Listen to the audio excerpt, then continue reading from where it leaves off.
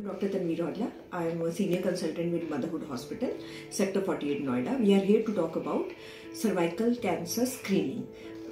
As you know, cervical cancer is one of the most common cancers to affect women in rural areas and in the developing nations, and India is a hub of cervical cancer, and there are easy ways to help find cancer at an early stage and also to find protective measures against it.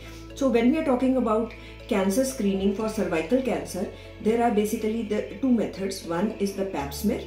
Pap smear, in this we just scrape off a few cells from the lower part of the cervix and the endocervix, which is the inside the canal of the cervix, and we send it for pathology. It can be liquid based, where we send the cells in a small container containing the chemical, or it can be a slide based method where we just make a slide, fix it with a fixative and then send it to the lab. This is pap smear screening test, commonly known as the pap. Every woman who is sexually active, or she may be married or not married, she may have had children or not, she may be 45, but any woman who is sexually active should get a pap smear done every 3 years. Even if she is vaccinated with HPV vaccine, then also she needs to get her pap smear done every 3 years.